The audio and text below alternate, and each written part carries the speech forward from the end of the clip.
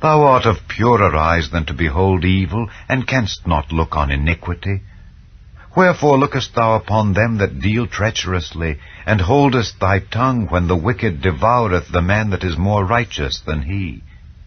And makest men as the fishes of the sea, as the creeping things that have no ruler over them. They take up all of them with the angle. They catch them in their net, and gather them in their drag. Therefore they rejoice and are glad. Therefore they sacrifice unto their net, and burn incense unto their drag, because by them their portion is fat, and their meat plenteous. Shall they therefore empty their net, and not spare continually to slay the nations?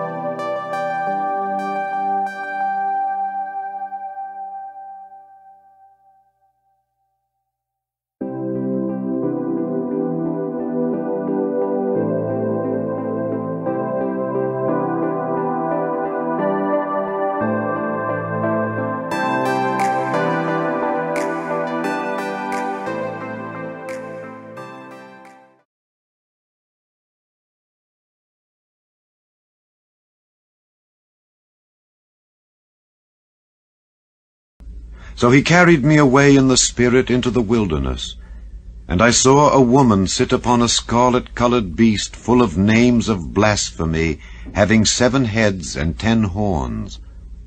And the woman was arrayed in purple and scarlet color, and decked with gold and precious stones and pearls, having a golden cup in her hand, full of abominations and filthiness of her fornication.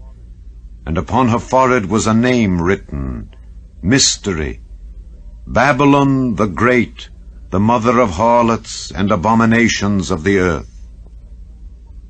And I saw the woman drunken with the blood of the saints, and with the blood of the martyrs of Jesus. And when I saw her, I wondered with great admiration.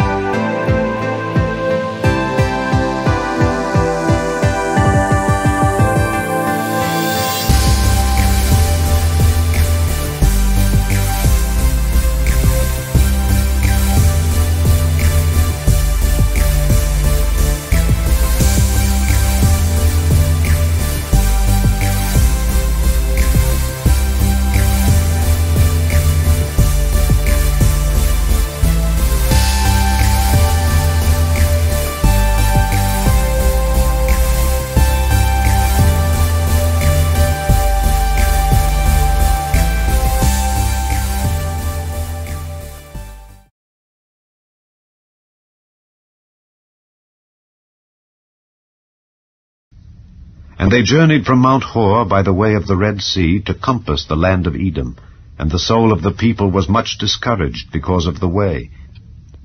And the people spake against God and against Moses, Wherefore have ye brought us up out of Egypt to die in the wilderness? For there is no bread, neither is there any water, and our soul loatheth this light bread. And the Lord sent fiery serpents among the people, and they bit the people, and much people of Israel died. Therefore the people came to Moses and said, We have sinned, for we have spoken against the Lord and against thee.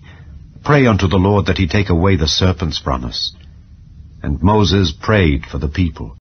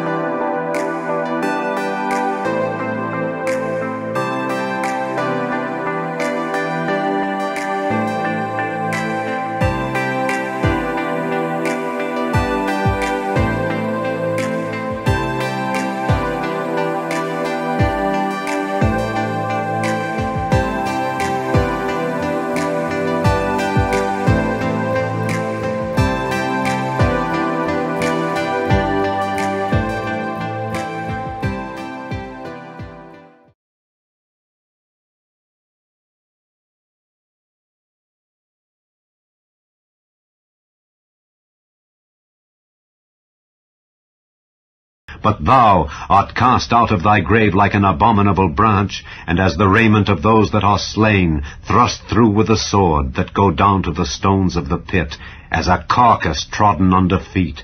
Thou shalt not be joined with them in burial, because thou hast destroyed thy land, and slain thy people. The seed of evildoers shall never be renowned. Prepare slaughter for his children, for the iniquity of their fathers, that they do not rise, nor possess the land, nor fill the face of the world with cities.